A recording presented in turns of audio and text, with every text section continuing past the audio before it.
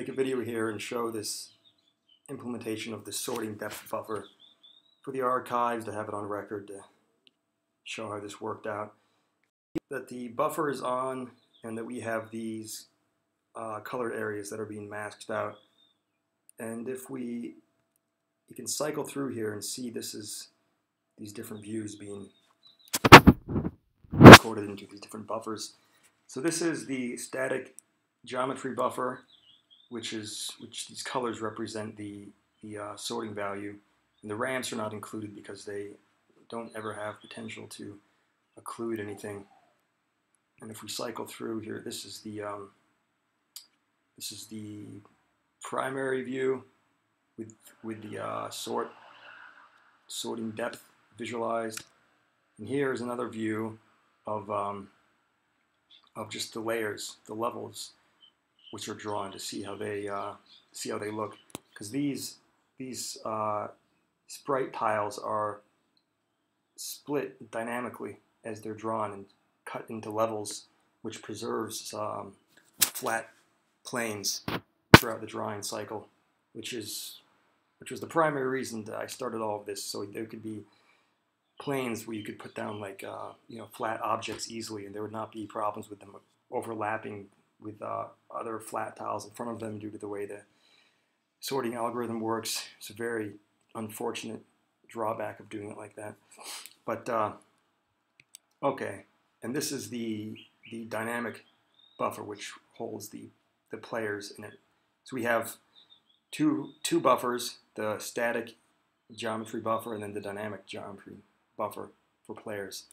We put them together here, we can see that given certain conditions of the sorting levels and depths, the depth being the sorting key, that we're able to make determinations here of what is occluding what, and if that should be, and how they should be masked out in order to reduce drawing artifacts. So if we cycle through here, this is with the sort buffer off. So we can see this guy right here, his head's being clipped by this top level of this tile behind him. In this case, the second level of the second level up of this sprite is being clipped by by a higher level of this tile, and this is happening because it's being drawn on top of the tile behind it, because it's on a ramp and it is transitioning through levels. And in this, you can see that the same condition here. The top level is popping over the back, which is actually that is realistic in terms of geometry, because that arm would, if that was in 3D, that arm would still pass through that. So I don't know if you want to consider that a problem or not, but it would, it was nice when you did this in pure 2D just to have that clipped behind it. This is not that big of a problem. This, on the other hand, is a problem. When you're going through ramps as well, you see this problem where, I think we can see this here. Sorry, that collision's a little messed up. Yeah, we can see that ring here is passing through this guy because it is on a higher sorting level. Here's the buffer with the debug colors turned off, and you can see these things masked through. And there are some problems with how these sprites are. That I think would be cleaned up.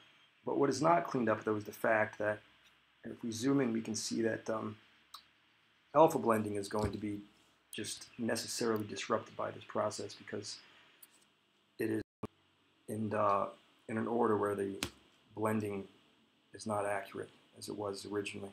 So we get this.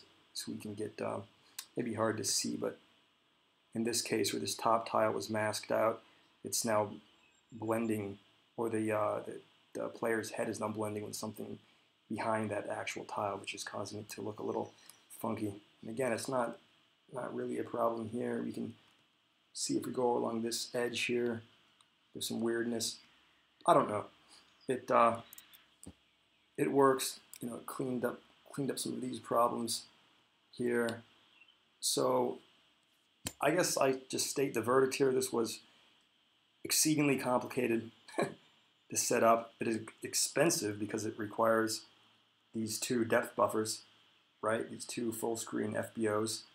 which, by the way, if we look at this again, you can see that this is actually in a lower resolution, which you could scale down or up in order to just for performance's sake. So this could be more accurate, and I kept it at a lower level, but it's, it's going to kill old hardware. It's even kind of rough on this hardware too to be drawing all of that. The scene had to be drawn twice, really quite expensive, and yeah, I don't know if this, if you could justify this on modern hardware. It was quite a thing to do, probably something not worth, maybe it probably was a bad idea. But it has some advantages. It's, yeah, advantages aren't exactly quite clear yet if you were to do this in pure 3D. Some of these masking effects you could not do in 3D because these sprites would just necessarily clip through that geometry, and you just have to, be more careful about the kind of art you're using, which is not necessarily a problem, right? So again, I don't know if this is really quite justified or not, but yeah, that going through there. And it's still always going to be buggy, not perfect in certain cases. There is no way to make this work properly. So yeah, I'll just, you can look at the alpha blending here. That's more disruptive. You can see that, how that's sloppy. You can clean that up with a higher resolution buffer, but still, that's just the blending issue. So yeah, I think I'll leave it at that. Okay.